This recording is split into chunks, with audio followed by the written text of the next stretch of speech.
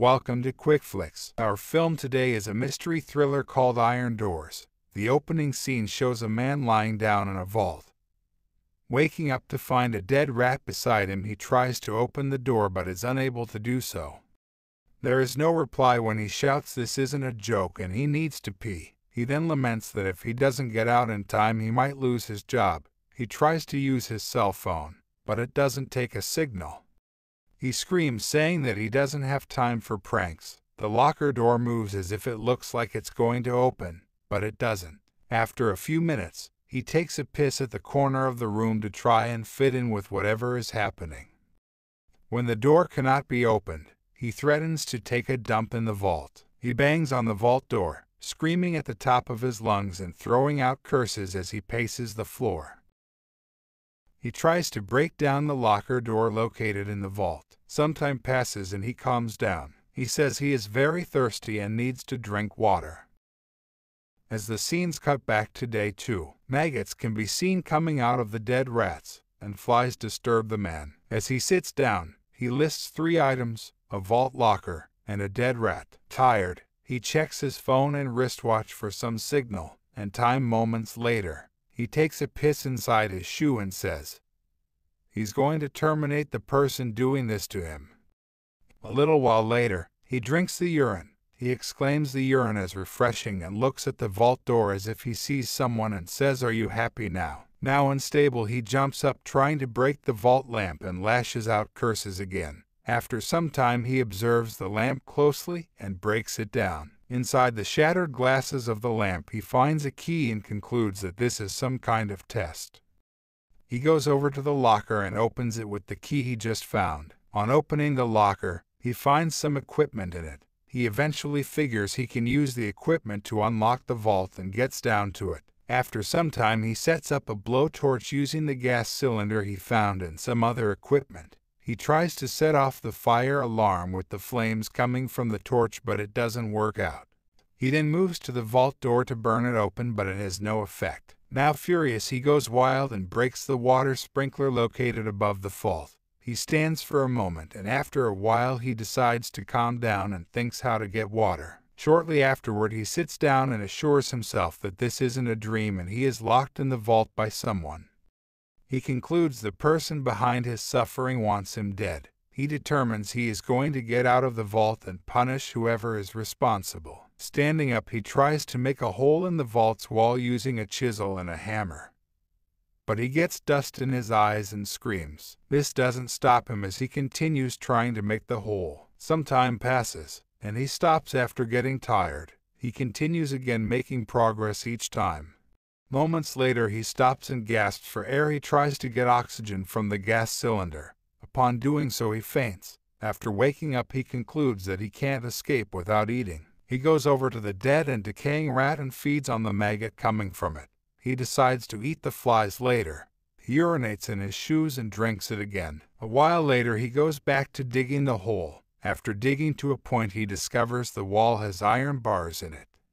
He makes use of the blowtorch in getting rid of the iron bars. In the next scene he is seen snoring but wakes up after getting disturbed by flies. He continues digging the hole. After a while he could see the other side. He then tries to make the hole bigger to contain him. Then he gets through to the other side, but finds it leads to another vault room. He tries to open the door but remains unsuccessful. He gets frustrated and shouts at the top of his lungs. Up next, walking around the second vault room, he finds a coffin lying in one corner. He gets the chisel from the first vault room and opens the coffin. He finds a woman inside of the coffin. She comes out and goes through the hole to the other vault room. She says some words in another language which the man doesn't understand. Frightened and confused, the woman walks around the room and sits down in a corner.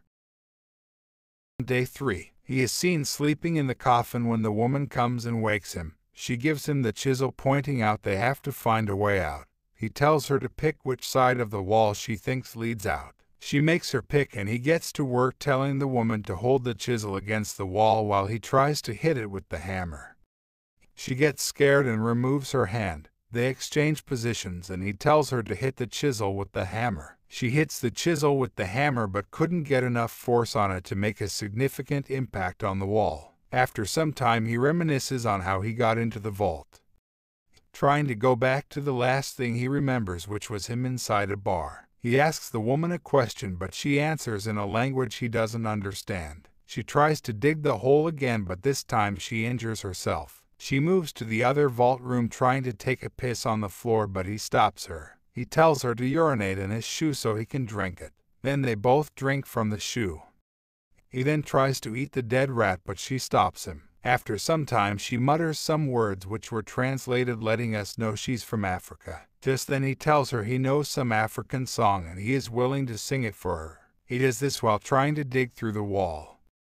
She joins him in singing and they both smile. As he digs he hits his hands and screams. The woman helps him to tie the wounded hand with her scarf. He then holds the chisel with the other hand and tells her to hit it with the hammer.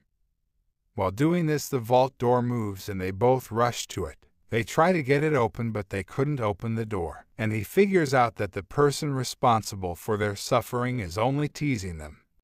Later on they resume digging and the vault door moves again. He tells her that he has got it figured out, and tells her not to look at the door as it moves. They both walk backwards to the door, and as the door opens the duo discovers another room with a coffin-sized hole in the floor. The duo picks a side in the hole and starts digging. Some time passes, he gets tired and falls. He then says he can't go on without eating and drinking. He figures out that whoever is in charge wants him to eat the woman, but he decides he is not going to eat her no matter what happens. She pulls him out of the hole and sits beside him. He urges her to leave him alone so he can sleep. She then goes to the door and prays to God in her language. After some time she cries and puts her tear water in the man's mouth. He gets some strength. Afterward she then pulls off the man's clothes and makes love to him. The duo enjoys the moment passionately. As the music plays in the background, moments later he wakes up. Leaving her on the floor, he goes to the other vault room and brings his shirt from inside the coffin. He then covers her with it with no hope of escaping. Just then the vault door moves and he wakes her up. He warns her not to look. The duo walks backwards to the vault door, and when it opens they come out to a paradise-like garden. He exclaims and says, "I wasn't expecting." With a sigh of relief the duo smiles at each other and walks holding hands into the garden. The movie ends.